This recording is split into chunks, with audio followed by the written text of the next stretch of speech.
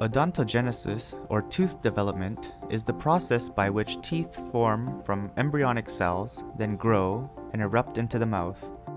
Odontogenesis begins with the bud stage, or the initiation and physiologic stage.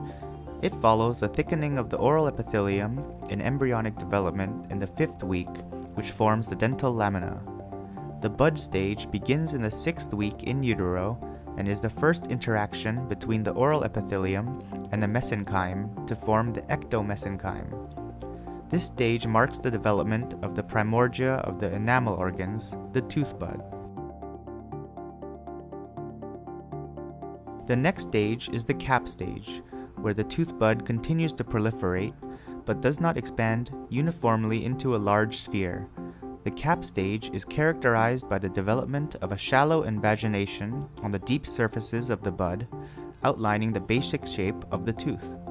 The enamel organ forms into a cap, surrounding the mass of dental papilla formed from the mesenchyme. The entire bud is then surrounded by the dental follicle, which is also formed from the mesenchyme. The cap stage occurs usually during the 9th week in utero. Tooth development continues in the early bell stage, where cells differentiate into ameloblasts, odontoblasts, cementoblasts, and fibroblasts. The undersurface of the enamel organ has deepened, giving the organ its bell shape. In this stage, outer epithelial cells lining the enamel organ can be distinguished as the inner enamel epithelium and the outer enamel epithelium.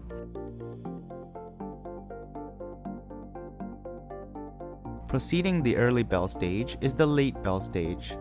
In this stage, the formation of the shape of the tooth begins to take place through the development of the hard dental tissues such as enamel and dentin. The forming enamel, dentin, and pulp cavity become evident, and ameloblasts and odontoblasts become more well defined.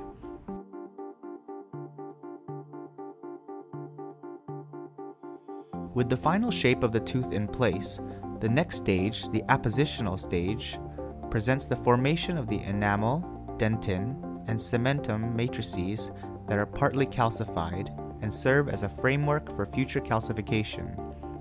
The elongation of the inner enamel epithelium will enhance the formation of the odontoblasts, which also elongate and move down, leaving behind the dentin matrix. Then, the elongated pre-ameloblast cells will turn into ameloblasts, moving up and leaving the enamel matrix.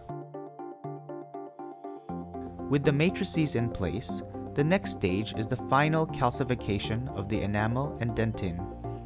In this stage, the odontoblasts, which form dentin, still exist in the dental papilla, unlike the ameloblasts, which degenerate and lose the function of forming new enamel.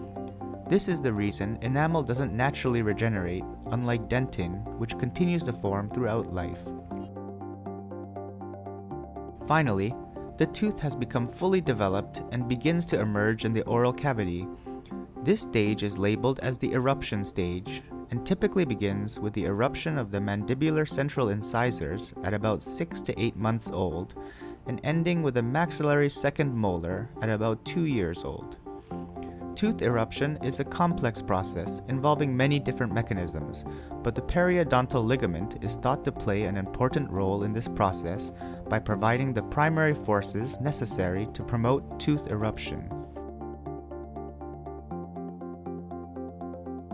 The final stage is tooth attrition, where the normal occlusal contact of the teeth wear down parts of the tooth structure. This typically begins in the incisal or occlusal surfaces of the teeth, where majority of tooth-to-tooth contact is made. The attrition of the teeth is a normal process that follows aging in healthy patients.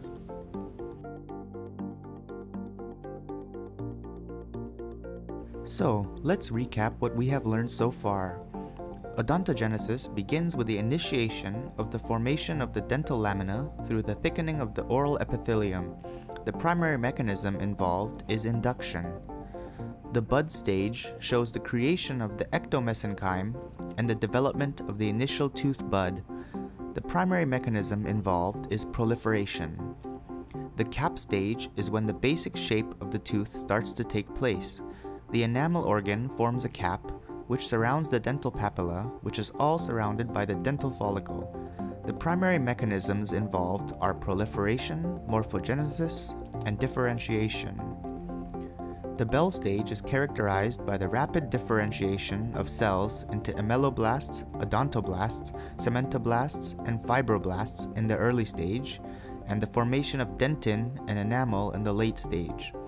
The primary mechanisms involved are proliferation, morphogenesis, and differentiation. The appositional stage shows the formation of the dentin and enamel matrices on which future calcification can occur. The primary mechanisms involved are induction and proliferation. This is followed by the calcification stage, when the final calcification of the dentin and enamel matrices are completed. This stage ends in a complete unerupted tooth. The eruption stage is when the tooth finally emerges into the oral cavity. The last stage is tooth attrition, where the occlusal and incisal surfaces of the teeth are worn down during natural occlusion.